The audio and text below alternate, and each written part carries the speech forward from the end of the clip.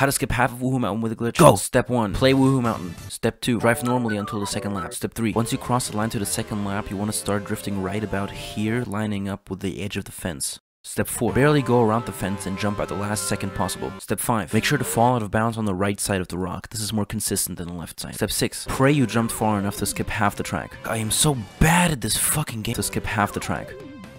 Congratulations, you are now a cheater. Okay, thanks for watching, bye.